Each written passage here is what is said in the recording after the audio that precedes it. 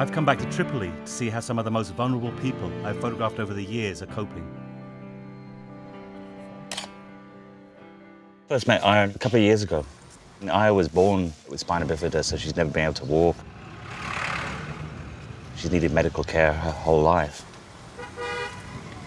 And their situation then was desperate. They were very worried about whether I would survive. When I first met them, they were living in a tent on waste ground. They'd left Syria in search of medical care for Aya. I've heard that they'd moved into a half-built house on the outskirts of Tripoli.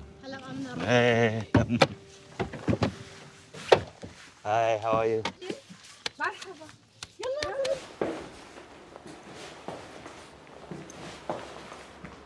Hey, have a kiss?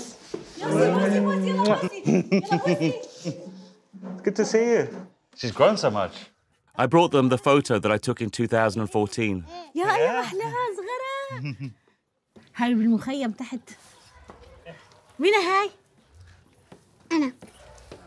أنا طالع تعكسب زهرة. It raised some funds to help them, but their living conditions had hardly improved, and Aya's health remained fragile. She lives with an open wound on her spine that is at constant risk of infection. أنا بنتي من مدة شهرين فوتها المشفى الساعة 12 بالليل أخذوا مني 100,000. أنا الساعة 12 بالليل ما معي مصاري، دقيت على الجيران أخذوا بنتي معي، دفعوا لي للمشفى وإجوا وإنه قالوا الأمم بتشيل معي، إيش عم بتشيل الأمم معي؟ Aya's healthcare costs are crippling. Her parents, Iman and Shihan, like the vast majority of Syrian refugees in Lebanon, are not allowed to work. So the family tries to survive on the small amount of money they receive from the UN's Refugee Agency. After 2 years of exile, hope is running out. أنا بدي أسافر مشان بنتي، مشان آية. علاج آية بنتي بالمشفى، آية شوفها بالمشفى، آية ما فيها شيء، لبسها روبة تضل نظيف، ما عليه لا دم ولا شيء ولا شيء، هذا طلبي. ما بدي غير الشيء هذا. But with no work and no money, they're trapped in Lebanon. أنا بعرف كذا اللي راح التهريب، بالقليل معها 2000 3000 4000 دولار. نحن 7 أشخاص، يعني بدنا 15,000 دولار. نحن بدنا نعرف آخر الشهر شو ما ندفع حق الخبز اللي أخذناه. They were identified for possible resettlement in France, but they are still waiting for medical clearance. No date's been set. أنا شو صار بسفرتي؟ بقى السفارة ما وافقت لك بدها وقت. يا جد إيش صار؟ معنا نحن 30 عيلة.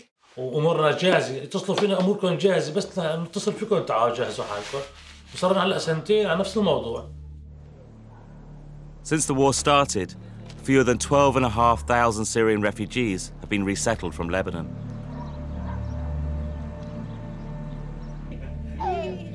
Whilst they wait for the call, Aya's health is getting worse. ما بتمنى آية تصيبها شيء بأراضي لبنانية. كل شيء لا تموت بأراضي لبنانية.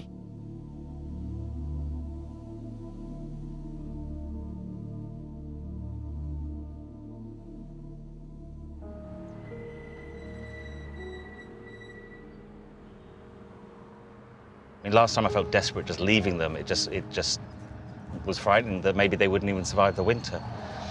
But you know, now they're stuck in this limbo that yes, they have shelter, they have just enough food to get by on, but Iman can't work, so they have no future, and without future, they have no hope.